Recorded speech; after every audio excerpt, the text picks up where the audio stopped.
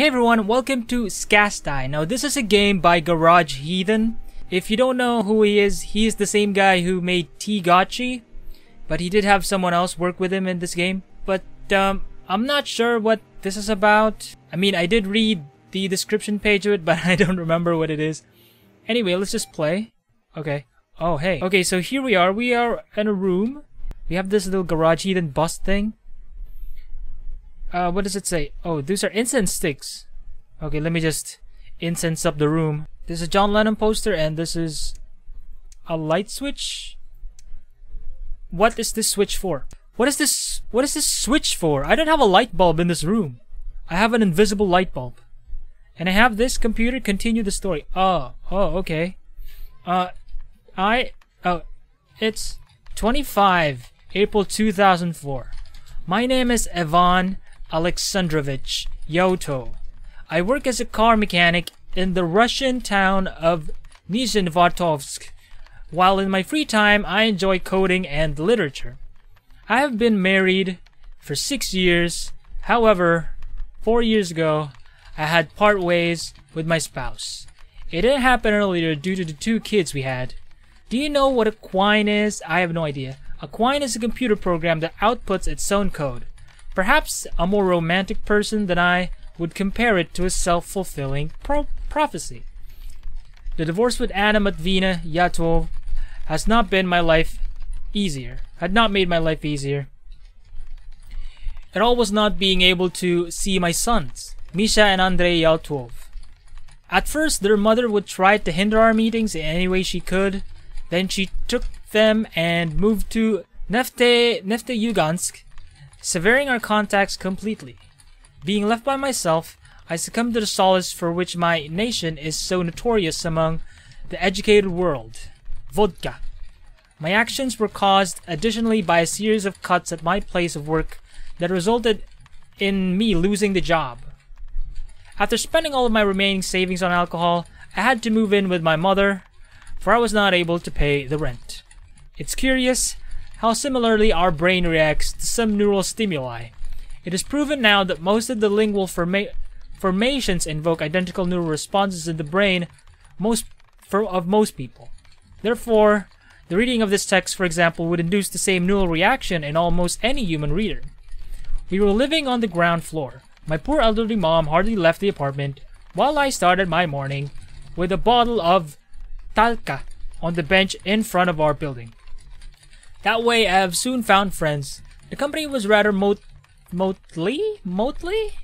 It consisted of squalid academicians, I don't know how to read that word, Afghan veterans unable to find themselves in civil life, Turkmen janitors, and silent, sinewy laborers who would spend their daytime at the job site, occasionally beat their wives, and drink heavily in the evenings. Ah, yes. The common man. The latter looked as though they were born through condensation on the grey concrete walls of this town, being the literal extension of it. One person stood out among them. His name was Fedor Ivanovich Rybkin. It says the whole game. I've been typing away at this computer for a while. I have to type the computer to progress the story, so it's hurting my wrists a little bit. I'm not exactly sure how we ended up in our company. Fedor Stepanovich had a stable job, engineer at Tarhovsky Limited, a 2-room apartment at the Lenin Street, and, as I have learned later, a small home library. When drinking, he never acted aggressively, never cried, and complained. As a rule, his eyes gained some sort of a spark from a puny bald man. He would transform to a charismatic, almost inspiring figure. How one wanted to follow him. I got to know him better last winter. In the evenings, our company would roam about in the neighborhood. We would hang out on the porches, playgrounds, and yards of nearby apartment buildings. That evening, a janitor called Maksut and his homeless friend Vanechka were having their usual fun, singing loud songs in the yard, terrorizing bypassing teens, and occasionally fighting each other. Fedor Stepanovich followed them quietly, while I was hit by a tan of melancholy, an emotion characteristical for that period of my life. At some point, I just sat down on a frozen tire sticking out of the ground. Snow started falling. Wind was howling in the pipes above, but high rises around the yard were hiding me from it. I still had the bottle with the remains of Talka in my hand that I was gradually finishing. Snow sneaking to my face has already stopped bothering me. My eyelids were heavy. It was getting harder and harder to keep my head up until I finally fell into a heavy, crepuscular dream.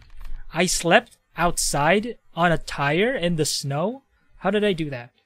I was having the usual murky visions that one experiences when under the influence. Aha, because I was drunk. White trees that emanated quiet crackles, seemingly electrical in nature, surrounded me. Somehow I knew they were sycamores. Ah yes, the sycamore trees come once again. It was hard to see anything, as a wall of impenetrable darkness started at arm's length. Aside from the crackles, the tree seems to emit a different sound. It was quiet, light music, so tender and strange that it became instantly clear it was not of human origin. After maybe days, I have stumbled upon the edge of that world. The stripe of white soil simply ended with a clean border. There was only darkness ahead. As I stepped past the margin, I have begun my unnaturally slow descent. I looked up and saw the world gradually revealing its underside. On it, an enormous creature, sitting in an insect-like pose. It looked remotely like a monkey, had snake eyes, and was wearing some sort of mushroom-shaped hat. You mean like the garage heathen-looking kind of thing? The whatever, the totem or the doll? I don't know. Its blue monkey lips were stretched in an uncanny smile, revealing a row of enormous yellow teeth. I woke up in an unfamiliar apartment. That wasn't a very big surprise. Suffering from hangover, I was struggling to identify whose apartment it was. The room was hardly furnished. All it had was a bed, on which I lied, a writing desk with a computer, and a colorful poster depicting John Lennon. The ambient noises, I don't know what they are. I've heard like children singing, some music playing in the background, and now I'm hearing rain? Stumbling, I proceeded to the door. Bookshelves occupied most of the next room. On a little pillar in the corner stood a small wooden statue. It depicted sort of a midget, with a snake-shaped penis and a weird mushroom-like hat. A saucer filled with dry sticks of incense lies before it. Am I just describing this apartment room? It emitted light smoke. I could hear the sound of something frying from the kitchen. As I went there, I saw Fyodor Stepanovich Rybkin wearing an old morning gown. Am I hearing some frying in the background? He was frying some eggs. Something from the Beatles was playing on the radio. I awkwardly asked where the toilet was. He pointed silently. As I urinated, I felt more and more uneasily. What was that weird thing in his living room? Why did he bring me to his house? He must have known I had keys with me. Strange explanations came to mind, mostly homoerotic in nature. Nice. But I swept them away bravely. Finally, after gathering up the courage, I returned to the kitchen. Even now, my memories of everything that happened in the next year are crystal clear. Fyodor Stepanovich turned out to be a decent man. He told me more about his job as Tarkov, shared a story of his own divorce. Then he showed me his library. It was a rather strange collection. I saw a hip little book by Maharishi Managed Yogi, one exemplar of Shapev and Void by Viktor Pelovin, even a shabby Al-Azif by A. Al-Zarat. Is this the whole game? Am I just typing and reading? Can I escape? Can I like do something else and just not keep typing? Oh, I can. Oh my god, I've been reading that story for 10 straight minutes. I don't know how long. Achievement unlocked. Is that all there is? I just unlocked an achievement saying, is that all there is? Yeah. Is this the whole game? What if I exit? Achievement unlocked, good ending. Thank you for playing. Game by Garage. That's the good ending? I just stop writing the story and I just leave? Yay! We got the good ending. Yeah. Yeah. Easy. Easy. That was great. That was great. Sure. Wait, does that mean if I restart the game? Oh, okay. I just continue where I left off. Thank God. I thought I was gonna be like type it again from the beginning. Okay, we are going to go through the story. I'm sorry if it's boring to watch, but I want to see the rest of the story. If you wanna hear the rest of the story, well, get ready to hear it because I'm gonna type the whole thing. Most of the space was occupied by a collection of works of some Marcel Griol. For some reason, the name felt familiar. Was an anthropologist Africanist known for his studies of the Dogon people of West Africa. After 5 volumes of his works are dedicated to records of his family of mushrooms, usually referred to the as well as some other unconventional methods by in the very developed astrological research of the extensive and surprisingly particular mushroom was known not only as a celestial projection of the star Sirius, but also as a physical embodiment of a certain nameless god.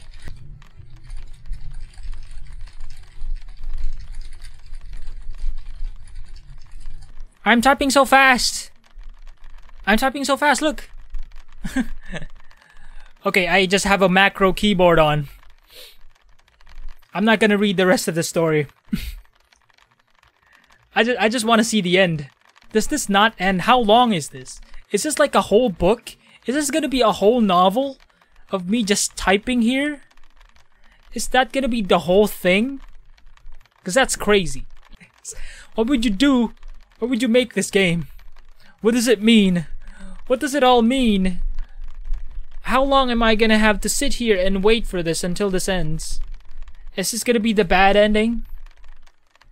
Does this just go on forever? What if after all of this, after I just finished the whole story, it keeps typing and typing, it just starts over at the beginning? I think that's what's gonna happen. I'm pretty sure that's what's gonna happen. I don't know if there's like a bad ending sort of thing that I need to wait for, but I don't know. I'm not patient enough. I don't want to sit here for like 20 minutes just looking at this. I mean, I'm not reading it anymore. It's going by so fast for me to read. So I'm just gonna... And the frame rate's even slowing down at how fast the macro is actually going. Oh shit. I crashed the game. I crashed. The game crashed. Oh my god. Dude. Okay, according to the Steam achievements, the only other achievement is Prophecy, which is, I guess, if you like finish the story. So I guess the story does end at some point. I don't know how long it is going to be. How long is it gonna be? Let me check the store page. How long did they play this for? Yeah, alright, so that's the whole game. I checked the reviews. Apparently, to get the other ending, it takes like 30 minutes. But nothing really happens. I guess you just get the achievement. So, to sum up this game, it's more of like a walking simulator, but instead of walking, it's a typing simulator. So, you just have your own experience while you're typing away at the keyboard. It's your decision if you want to read it, if you just want to keep typing to get the ending. So it's your decision what really you want to make out of it, what meaning you want to make out of it. I'm sure this is the whole like thing that you can figure out for yourself, but it is something that you have to figure out for yourself. But I did play the game the way I wanted to play it, and I'm happy that I played it that way. But anyway, that's it for today, guys. If you want to try this game out for yourself, I'll leave a game link in the description. Leave a like if you enjoyed and subscribe if you haven't already. Ring that bell notification to get every time I upload. And as always, thanks for watching.